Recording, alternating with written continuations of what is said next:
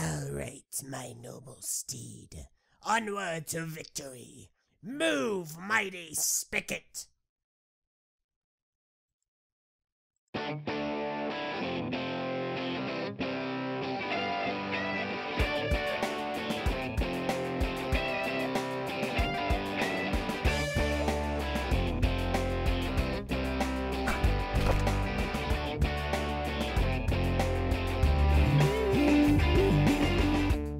Hello everyone and welcome to the recap review. Today we're going to be taking a look at set number 8994, the Baranus V7. The set contains approximately 263 pieces, was released in the summer of 2009, and during time of release was approximately $40. Alright, we've got a chariot. Now before we get into the review, let me get my disclaimer out of the way. Just because there are pros and cons doesn't necessarily mean that they are my personal opinion. I do my best to make these videos as objective as possible, and as such, any and all comments should be taken as either community opinions or as objective facts about the set I can represent here on camera. So please, unless I explicitly say so, do not assume that anything here are my personal opinions. Okay? Awesome. Let's get into the review. Now, story-wise, Samad here, he's the writer. He is from the now-defunct Iron Tribe that was pretty much dismantled by a certain dream-eating monster. He drives this chariot here. It's called the Baranus. And this creature, this is the spigot. The two-headed spigot. I did not make that name up. So let's go ahead and look at this piece by piece. And we're going to start with the writer, Samad. There you go. We're going to go ahead and move this guy out of the way. Just go down there for a little bit. Alright, so this is Samad. Now, Samad, he's just a standard Agori. There's nothing really too interesting about him in particular. As far as the color scheme is concerned, it is rather consistent. We have the silver, black, and the orange. And, that's fine. A lot of people seem to like his color scheme. That is the kind of sort of technical color of the Iron Tribe. As far as recolors are concerned, we may have a few. I'm fairly certain these arms, the upper arms here, are actually recolors. I believe they're new in orange, however I may be mistaken. Additionally, we also have these pieces here. I think these are new recolors to Bionicle, again, may be mistaken. And we have this tentacle piece. This is from Kalma, and it's new in black. So there is that. We also have a new piece. We have the helmet. Now, this helmet's used in two sets, this one and another one. But this is the only helmet introduced with the vehicles that isn't double-sided, so there's no face on the back, just right here. So, the people really do like Samad for a couple of reasons. He is a little bit unique. He does have this kind of shoulder armor going on. Of course, he does have this backpack, and this is the counter for the game, and I'll go over that in the 2009 overview. So that is there. He also has a sword, giant sword. Now, people do like the sword because it's a kind of new and interesting weapon. However, they also don't because it's slightly large and unwieldy. Functionality-wise, he does have the Thorn Axe launcher. That works like so. There we go. And into oblivion it goes. Just put that right back there. So there is that. Some reasons people don't like Samad, well, obviously enough, he is a standard Agori build. No articulation aside from the 2 in the legs, 2 in the arms, and 1 in the head. And he doesn't have any knees or elbows. He does have his hands at the very least. And then he has this whip. People do like the whip. That is kind of unique. However, some do not like the red pins, or the red axles, the blue pins, like right here, and the open axles, like so. But that's pretty much Samad. Let's go ahead and get into another aspect of the set. And we'll go ahead and talk about the spigot, since that is a living creature. Now what we're going to need to do, is once I bring this on the camera, there we go, we're going to need to detach it. We'll do so like this. There you go. We're going to move the Baranus off to the side for just a moment. No, you're going to get off screen, darn it. There we go. Okay, so here we have the spigot. Now this is interesting because it's a creature. We don't get very many creatures in 2009. And we can see the primary color is green. I don't really know what to describe it as or what to compare it to. It's just a bar magna creature.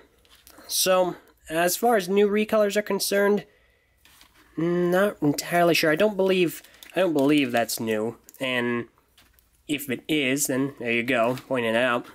but I don't think so. I think we got that in Maxilos. What is new is this new helmet piece, and this is actually in one of two sets, this one and another one, and this time it's molded with green and lime.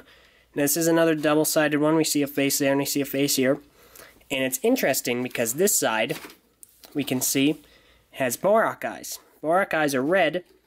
Meanwhile, the Gladiatorian head that they sit on is orange. So, functionality-wise, we just have some articulation, 2 in the necks, and the standard 3 in the limbs.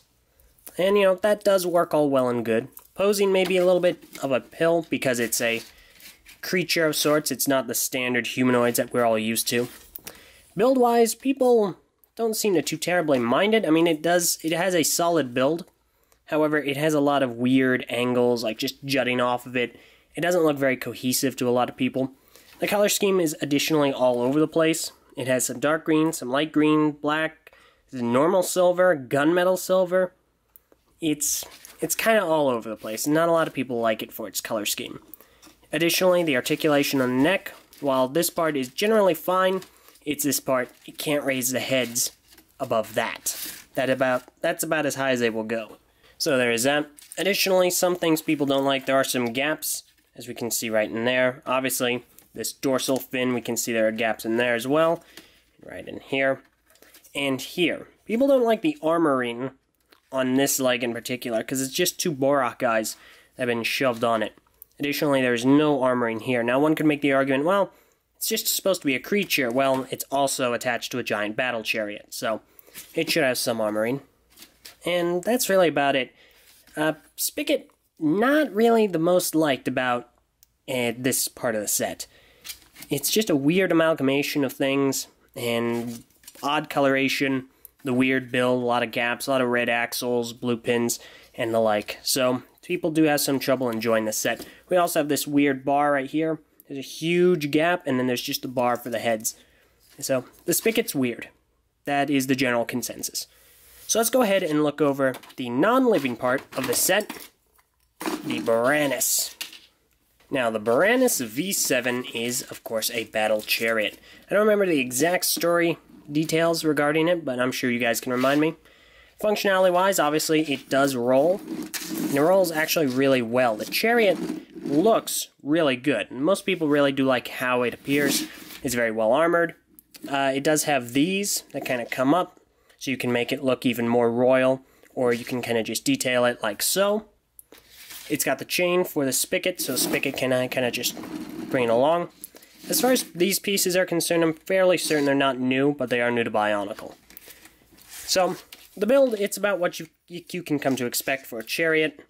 It is rather gappy, sure, but you're really only going to be looking at it from this angle. And it does look like a really menacing battle chariot.